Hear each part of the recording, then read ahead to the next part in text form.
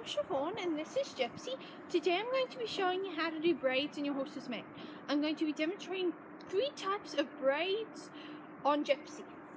This is Gypsy here, and I've already brushed out her mane. It's always good to use things like detangler. I use this mane and tail detangler. It's the best. It can spray, and then if your horse doesn't like spray bottles, another good type is Cowboy Magic. Then you're going to take your horse's mane, but you have to first make sure that's all nicely brushed out. Hers I've already brushed out. Then you can take it and you can either do the simple braids, which you do like, you do small pops, not that big. I'm going to start over here so I can show you. I'm going to demonstrate a few different types of braids. You're going to take it and you're just going to do a normal braid.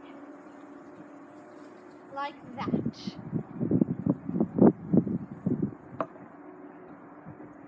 Just going to do a normal braid, but you don't want to do sections too big, because if they're too big, that's what they should look like. I don't know if you can see that from there. I'm going to get some. Then you're going to want to take your hair ties.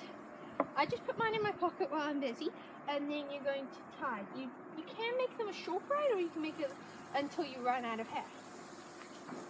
Like that. Then you can also do this type, which I call twists. You take it, Gypsy, sorry, you take this and you take like about a little more than what you did with the normal braid. You're going to take it and you're going to put it into just a normal ponytail, like this. There we go. In a normal ponytail like this. Then you're going to take it, you're going to split it in half, and you're going to twist it. You're going to put that through the top and bring it through the bottom like that. Then you can braid the end, or you can just leave it like that. Then there's the running braid, which I'm going to do over here at the top here, and it's going to run down. You're just going to, every time you take the one from the side where your horse's mane is lying, so for me it's my left, you're going to add a little bit of mane. You're going to do it all the way down. You can do this for your horse's whole mane in one braid. I do this a lot at rodeos because it's simple and it's very pretty. It's simple to do and it doesn't take a lot of time too. So at rodeos you want to get your horse done as fast as possible so you can get in the ring and start warming them up.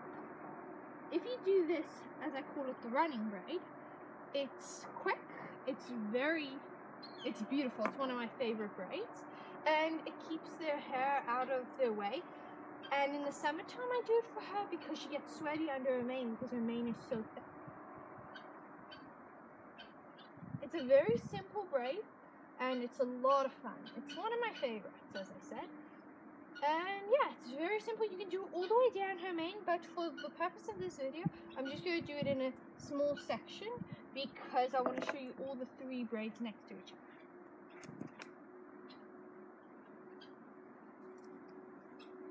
other. Now, this is what they should look like. This is the running braid. As you can see, this is just a plain, straight, normal braid. And then this is a twist.